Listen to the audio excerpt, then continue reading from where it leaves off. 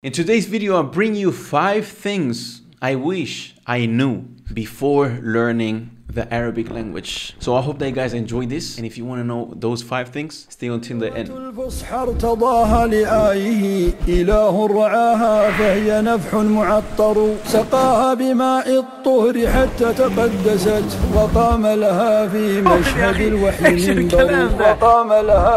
Alhamdulillahi Rabbil Alameen, wassalatu wassalamu ala Rasulillah. Assalamu alaikum wa rahmatullah. It's your brother Muhammad, founder of AndalusInstitute.com. So throughout my years in life, I have realized that there are certain things that you can learn from looking at other people's life and other people's failures and other people's mistakes. This is why today I bring you guys 5 things that I wish I knew, that I obviously got to know, but only through the process of learning the Arabic language, and had to, make my own mistakes and waste my little time doing this or doing that until I actually realized that was the thing that I was supposed to be doing from the very beginning. So the first thing that I wish I knew before learning the Arabic language is learning the Arabic language and any other thing is not restricted by a place. In this whole culture of seeking knowledge and in this whole culture of learning the Arabic language and becoming more knowledgeable in our first few steps, there is a very good image that Egypt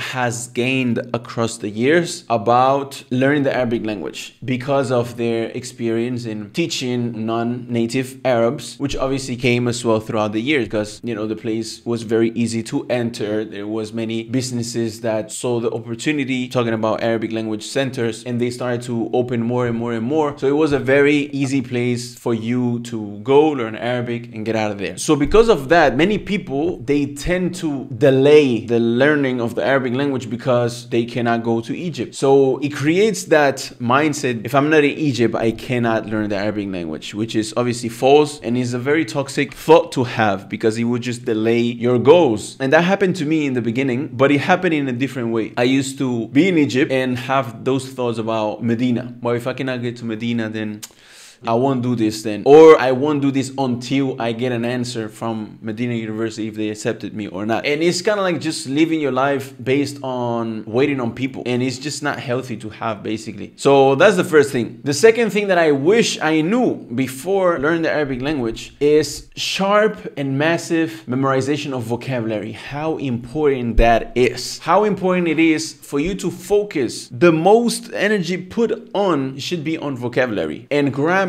will come gradually as you learn more and more vocabulary. I still preach and I still tell my students, that's how we set our program, Arabic Like an Arab, that you shouldn't learn Arabic grammar unless you are able to understand a full lesson of Arabic grammar only in Arabic. Because yes, it is possible. And if you look at yourself, you might be listening to this in English and you might not know English grammar. And that's the case of most of us. Learns how to speak English or whatever language, and they don't know about grammar. They just pick it up. They just pick up those ways on how do you know that after did, if I use did, the verb that comes after needs to be a present tense verb. I did not eat. You don't say I did not ate. You might now have in mind, yeah, because that's natural, right? That's second nature. That's just known. So you can actually get to that point as well in Arabic, where you get this native speaker sixth instinct, where it's like, nah, that doesn't sound right. That doesn't sound Arabic. Yeah, it just doesn't sound right. Like you can actually get to that level, but it requires a lot of vocabulary, and it requires, like many people say, in order for you to master a skill, you need 10,000 hours put in that skill. So you can get to that level. And I started experiencing this after maybe 2 years, where you start realizing like, nah, this doesn't sound right. Until today, I still test myself. I would look at certain questions that I might be asked or certain questions that might pop to my head and find the answer, do my own effort in answering that question. And then I would ask my teacher, who actually taught me Arabic 10 years ago, and I still, all my questions go back to him, and then he will give me the same answer that I had in mind, and this builds confidence because now 9 out of 10 times that you ask him a question, you already had that answer in your mind. It obviously takes time to develop that instinct, but you get there as well. So yeah, massive memorization of vocabulary, massive and sharp memorization of vocabulary as well. Like actually knowing that vocabulary like the back of your hand before, memorizing new vocabulary, which is kind of like the same concept as memorizing the Quran. You don't turn the page until you have memorized that and you're able to recite from the top of your head. The third point, which brings me to this, having mentioned my teacher and the one that I still go to and the one that I ask all the questions, this third point is that the grass is not greener on the other side. but it's greener where you water it. And you will see this amongst many students. Many students, they are in Egypt. You know, a friend of their roommate goes to another institute, whatever it might be. And, you know, one is in Al-Ibana, the other one is Al-Fajr Institute, the other one is Al-Nil, and the other one is in Lisan Al-Arab, and the other one is whatever they are. And now they meet each other and they look at the other one's progress, and they think that progress is being caused because of that institute, or it might be the teacher. So they keep jumping from teacher to teacher, or from markaz to markaz, or from program to program, or from book to book, looking for the greener grass. And the grass is not greener on the other side, it's greener where you water it. If you put the effort to make that work, that thing that you are working on, if you put the effort to make that work, complete that book, accept the flaws or the shortcomings of that teacher or whatever it might be, and you go until the end of that program, until you have anything else to learn from that teacher, until that book is done, until you have completed the program of that particular markaz. If you actually go through these processes, you will see that all methods really work. Some of them are faster and some of them are slower, some of them are efficient, some of them are less efficient, but you will definitely benefit from all of those concepts. And the point is to complete the thing, like actually go through the process, and you will see that you will definitely benefit, and then jump into the next thing. But don't just leave things in the middle of whatever, you know, thing you do in the book or the teacher or the program, and then jump into another thing, because once you go to the other thing, now you starting all over again. And this brings me to the fourth point, which is that to keep momentum is very important. The momentum when learning the Arabic language. I can't stress this enough on how important it is to keep the momentum. What I mean by this is that you are studying the Medina books, for example. You get to the third book and realize that the Medina books are taught for a specific type of students who are then going to go into the Jamia,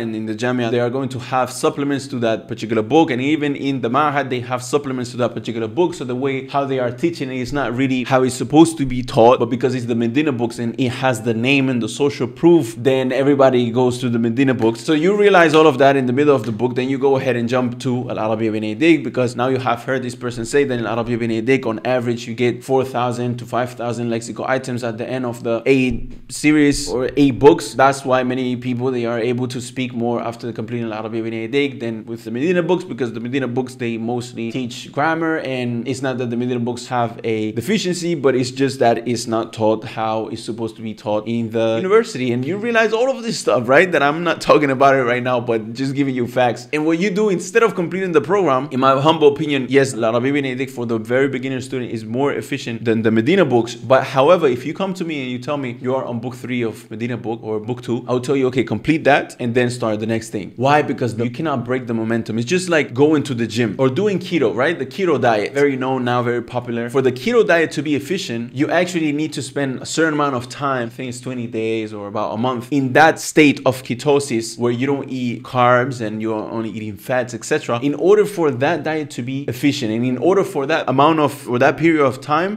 for you to start burning fat. If you, within that period of time, those 20 days, 30 days, you break the momentum and eat carbs more than what you're supposed to be eating, or whatever it might be, you have now breaking the momentum, and it's almost like a speedometer. The speedometer, this is the beginning, right? So speedometer, when the car starts going, starts accelerating, goes like get to a point, if you stop accelerating, then it goes back. And now if you start accelerating again, you gotta start from the very bottom.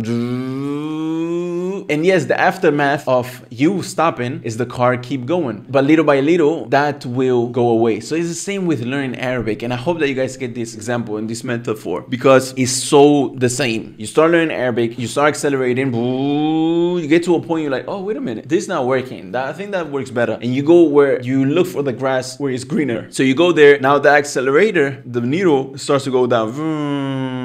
And yeah, you keep moving because you have memorized some of that book, etc. So you have the aftermath and athumala, as they say in Arabic, which is like the little water that, or the little whatever at the last of a pot that is left. That's athumala. And you get thumala, which, you know, you remember some of that particular book, of that particular program, but it's not there. Now, if you keep that momentum, and if you read the book, if you memorize in the book or going through the book, whatever it might be, and go to the end of the book with the intention of completing that book efficiently and successfully, successfully memorize everything that is in that book, understand every single subject, once you get to the end, you will see that yes, maybe the book is not as efficient as that book, but you have now benefited from that book. You have now benefited from everything that book was offering. And this brings me to my fifth point. It's better to master one book than learn three. Wise men once said in the Arabic language, خير لك أن تقرأ كتابا واحدا ثلاث مرات من أن تقرأ ثلاثة كتب جديدة. Now, it's more beneficial for you to read one book than to read 3 new books. And that's what I'm trying to say. Like, it will be even more beneficial if you go through one book 3 times, master that book, and then jump into the next one to the point where you're even able to teach it, to the point where you're even able to benefit your classmates, to the point where you're able to be asked anything at any point about that book and be able to answer it. It's more beneficial than you jumping from book to book and you have this list of like all of these books you want to go through and بينيديك الأجرومية متممة الأجرومية قطر الندى قطر الندى يقول ألفية يقول الخصائص and all of these books that you want to accomplish, and you are so in a rush to get to those books just to say I have gone through those books or whatever it might be, but you don't realize that the person who have mastered الأجرومية and perhaps the متممة الأجرومية as well with it, with a good explanation depending on the teacher, the book depends a lot on how it teaches it, you don't realize that that person who has mastered that is going to be more efficient than you in understanding Nahu. Obviously, if you understand Nahu, you understand text, etc. As Al-Imam Al-Zuhri said, من طلب العلم جملة ذهب عنه جملة إنما يطلب العلم على مر الأيام والليالي. Whoever tries to acquire al-ilm all at once, you want to go through al-ajrumiyya and mutammimah and alfiyya and qatr and that and this and that, you want to accomplish all of these all at once without tadarruj, without gradually jumping from level to level. Okay, I have mastered this level, let me go to the next one. Without doing that, it's going to go away from you all at once, just like you are trying to acquire it all at once. And then he says إنما يطلب العلم على مر الأيام والليالي, but rather al-ilm is sought with the going of the days and nights, meaning gradually, like take your time with it. It needs to be something that you apply in your life. This is you now. You're a seeker of knowledge. You need to make your whole life about it.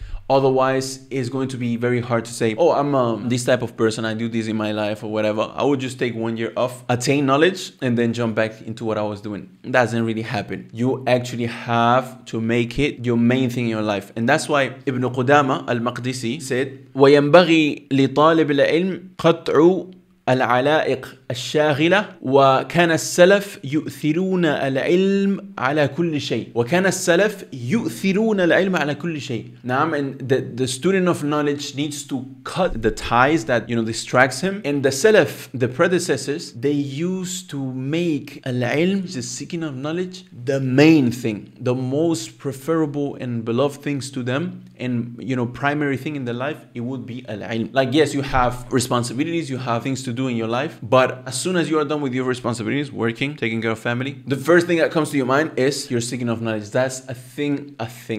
I'm doing alif lam with alif lam shamsiyya with thing. A thing. The thing. الشيء الذي تؤثر, the thing that you give preference in your life is al-ilm. And yeah, guys, I'm not trying to make this video long. I'm enjoying this a lot. This first video, I am actually sending to different video editors because I'm trying to be more efficient in recording content for you guys. But to be honest with you, the thing that pushes me back is the edition time, and spending time on the laptop editing. It just takes a lot of time. So this video is going to be the first test. If you are seeing now this on my YouTube channel, it means that I have picked an editor. So let me know what you guys think about that particular editor, and let me know what you guys think about these 5 things that I wish I knew before starting to learn the Arabic language, and tell me if you have benefit from those in the comments down below. Alright guys, and let me know if you guys have other questions. I will look at the questions on the previous video about things you have asked, and I hope you guys benefited a lot. I'm very excited to work with a video editor actually to put more content out there. And yeah, peace out. I hope you guys benefited. Wa sallallahu ala Muhammad wa ala alihi wa sahbihi ajma'in. Wassalamu alaikum.